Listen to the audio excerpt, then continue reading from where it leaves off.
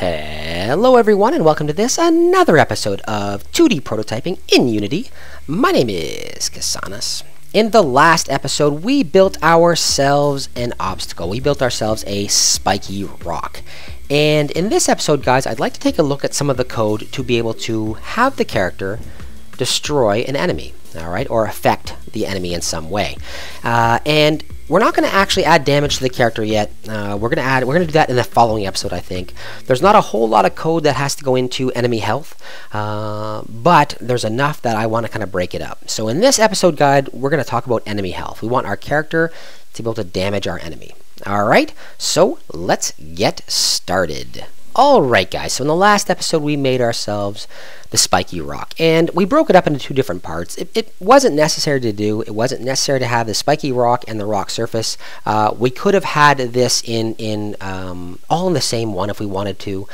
And it easily could have been done just by simply saying add a new collider here. I didn't do it like that. I added two different objects, and that way we could actually put code on two different ones. We could move this around very easily, etc.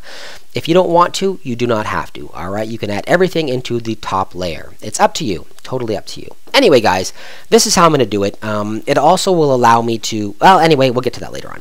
In today's episode, guys, we are going to be adding the code to make this object have some kind of health, all right, and allow our character to be able to shoot and destroy an object, all right. This is going to allow destructible terrain, shooting through a doorway, or anything else. It'll actually how you shoot any enemy in the game, all right.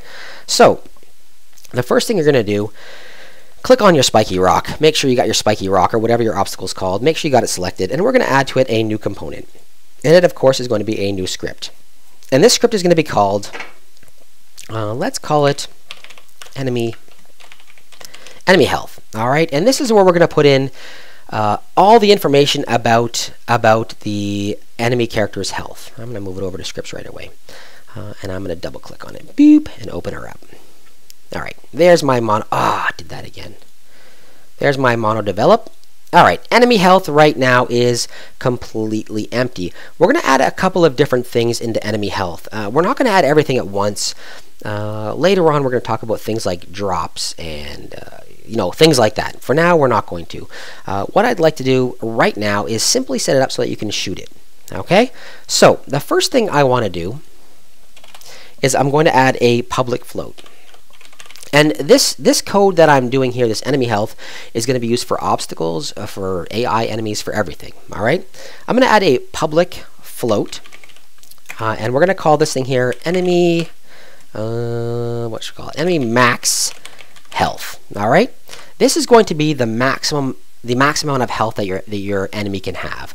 Later on, if you want to set it up so the enemies gain back health or anything else like that, this is the maximum amount they can ever have. Okay, our starting value. There's only one other thing that I think we're going to need for now, and that is going to be, well, maybe two more things. We'll see. For now, yeah, we'll just do one thing for now. We're going to do a private variable called a float, and it's going to be called current health. All right, and that is going to be the current value of our enemy's health. It's going to be some subset or some lesser value than the maximum enemy health at any given time. Okay, so to start off with, what we want to do upon awake or start, it doesn't really matter. We'll leave it on start. What we want to do is we want to make sure we set our current health equal to our enemy max health. All right. In doing so, we set up our starting value at where it's supposed to be. Okay, perfect. The next thing I want to do is the enemy's health is going to be affected by something else. All right, it's going to be affected by the player's rocket in our case, but it might be affected by other enemies, etc.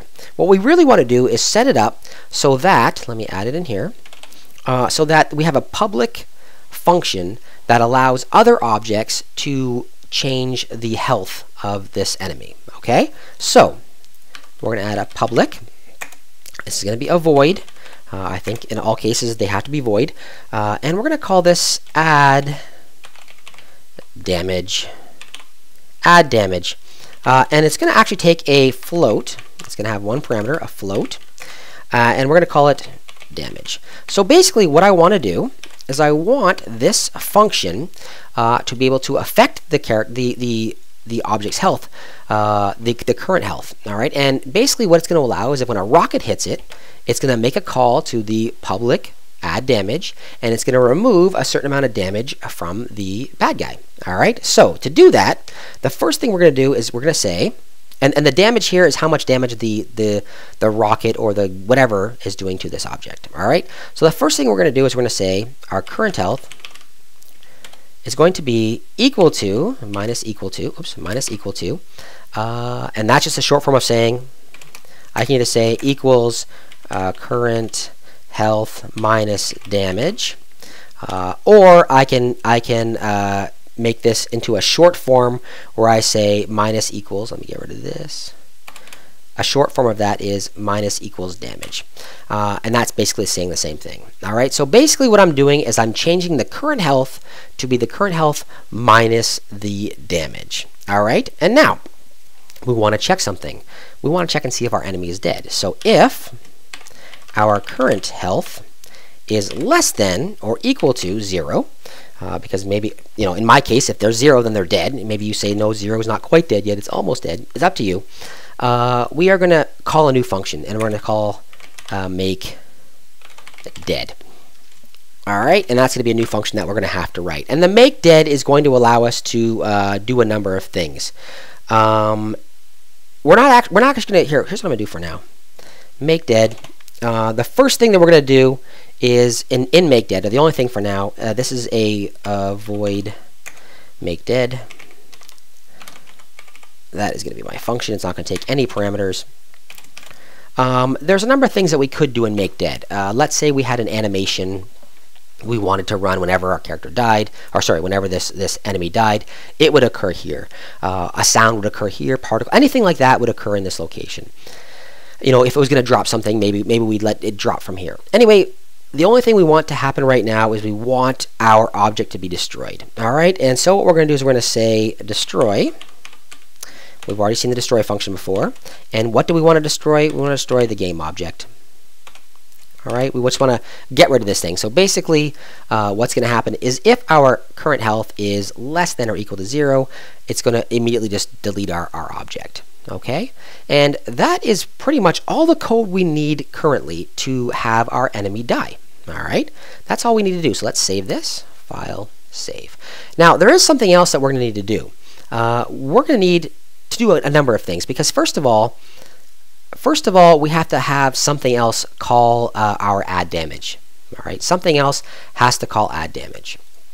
Where we want to do that is from our rocket. So let's go find our prefab, our rocket right here. And it's in fact actually this one here, this missile. And remember, we had a rocket hit function. The rocket hit function is going to be where we call our enemy damage from. Okay, so let's take a look at that function. Rocket hit right here. So this was our rocket hit. Now we already have it set up so that if it hits something that's shootable, it explodes. If it hits something in a layer that's shootable, it explodes. Now we want to have it check to see if this is an actual enemy. All right, so we want to actually cause damage. So we're going to have additional information within here. All right, so inside of this, right underneath this is perfectly fine. We're going to add in a new if statement. All right, and that if statement, oops, I put it in the wrong spot. Sorry, right underneath destroy. All right, first of all, if it's shootable, then if it's an enemy. All right, now how are we going to know if it's an enemy? First of all, there's nothing on our spiky rock that indicates that this is an enemy. All right, nothing. But we mentioned this before. We have a layer that's saying shootable, and we have a tag, and this tag can be used to set up other things. Now I can't remember if I added enemy. I don't think I added anything. Let's see, add tag, tags. Okay, I might have added this already, guys, and if I did, I'm sorry. I don't think I did it for you guys. What you want to do is you want to say add tag and say enemy in here. I don't remember doing it, but maybe I did. Say enemy in there, all right? That will set up a new tag for you. So if I go to spiky rock over here now, I can say instead of untagged, make this into an enemy, all right? Now we can easily identify based on a tag whether something is an enemy or not, all right? Something could be shootable but not an enemy. Like maybe we want something like non-destructible terrain. All right, who knows what we want? Anyway, make this into enemy. Now, let's go back to our code. In here, if other dot tag, so if we remember correctly, our rocket shoots off. It is a collider, and if it hits, it's a trigger collider. If it hits something else, it's going to trigger this event. All right. So if the other object that we've hit, tag, equals quotations enemy, then we want something to occur. We want to actually call, so all of our enemies are going to have this thing here. We actually want to call the function we built into enemy health. We actually want to call add damage. All right. To do so is very easy. First thing we're going to have to do is we're going to have to declare a new variable of type enemy health. All right. This is the type enemy health right there, and let's just call this hurt. It doesn't matter what you call it. Enemy. All right. Let's call it hurt enemy. And this is going to be equal to, the other dot game object. So instead of taking a look at just the collider, we're going to the top level, to the game object itself, and we're going to get a component. And we know, because we built the enemy, that that component is located actually on that top level. So get component, and we want to get that enemy health. All right, that's what we're looking for. We're looking for the enemy health script. Okay, and that's how we do it, just like we've done it in the past. Now, you can set up, I'm not going through it right now and setting up a whole bunch of fail-safe conditions here to make sure that enemy health is there. You should probably do that. For proper coding, you would do that. And I'm just making a prototype here. So we're just doing this very quickly. I'm not going through and making any error checking in any way. I'm just assuming that if I've tagged it properly as enemy, then it's got this component as an enemy health script. All right? So if we've got this enemy health script, and we do, we're assuming, then we'll be able to call any of our existing like add damage public functions. All right, so add damage, and I want to send in there, what do we call it? Weapon damage. I want to put in weapon damage. All right, so basically now I'm gonna close this off. Oops, not there, right here. All right, there. Basically now what I'm doing is I'm going through, I'm seeing if it's an enemy. If it is, I am getting a reference to its enemy health, and then I'm calling damage, add damage, and add damage is going through and doing this. All right, that's all we really need to do. I'm going to cut and paste this right down below because it is a mirrored situation. Paste. Great, and I'm going to say file save. Did I save this one? File. Yes, I already did. All right, so that is all we should really have to do in order to damage our enemy. All right, we currently have this thing set up as an enemy. Great. When I hit play, oh, no, sorry, I have to change my rocket value. My missile damage, let's make this into a value of, let's say, 10. And let's give our enemy rock right here, a maximum health of 20. So, with that in mind, I should have to shoot this thing twice. So far, so good. Everything looks good. When I shoot it, boom, once, boom, twice, it disappeared. All right? So that is all we needed to do in order to have our enemy be destroyed. Now, in the next episode, guys, what I want to take a look at is hurting our player. All right? I hope you guys enjoyed that. Once again, short episode, probably 15 minutes long at maximum. Short episode, but all the information you need to actually destroy an enemy. All right? If you guys enjoyed it, let me know with a thumbs up. If you didn't, a thumbs down is perfectly fine. It lets me know what's right and what's wrong with what I'm doing, all right? Let me know in the comments what you like and what you don't like. Say hi. Ask your questions. I don't care. Just let me know you're watching. All right, guys? Thumbs up, thumbs down, comments down below. And if you haven't done so, please take a few seconds to subscribe. Have yourselves a wonderful day, everyone.